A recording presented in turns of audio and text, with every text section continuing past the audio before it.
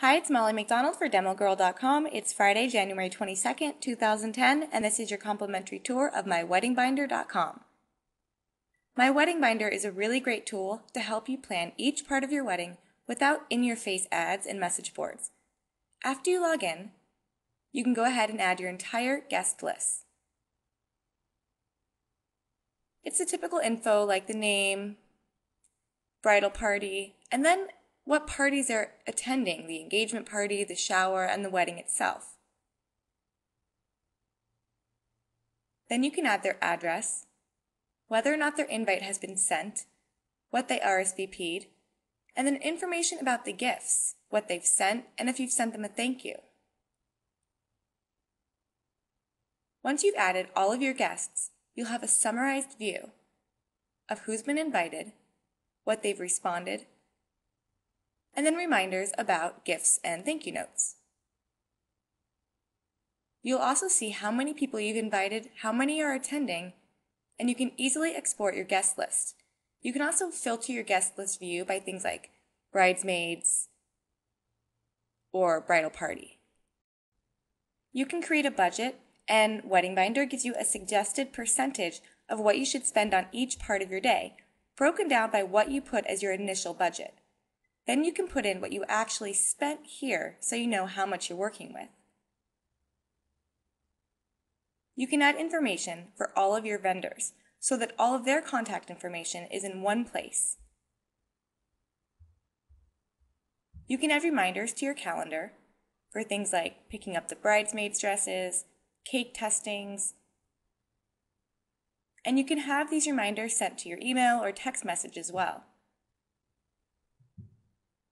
And here they are on my calendar. There's also a helpful timeline suggestion of things you should accomplish within the time frame of your wedding planning.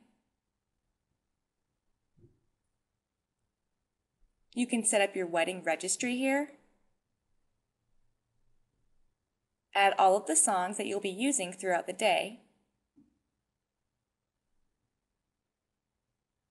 and create the seating chart, and this is super easy to use too.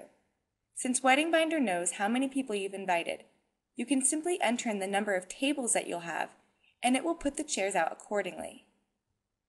Your guest list is here, so you can just choose the table number where each person will be sitting, and once a seat is taken, it will be highlighted in red.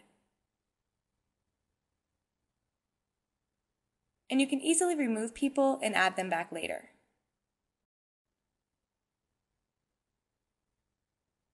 There are templates you can use as guides for things like wedding programs and announcements. And then, of course, the ever-important checklist area. You can create checklists for everything from florist to attire. Once you've done something on your checklist, like bought wedding shoes or hair accessories, you can check it off the list.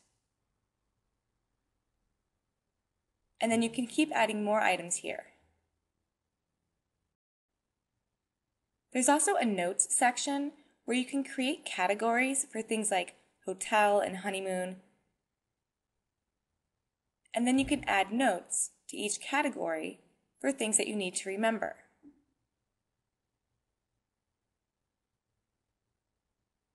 When you visit your dashboard, you'll get a summary view of things coming up, as well as a tip for the week. All in all, MyWeddingBinder seems to give you a really clean and organized space to plan your wedding. That's all for this screencast. I hope you enjoyed it, and I'll see you back at DemoGirl.com.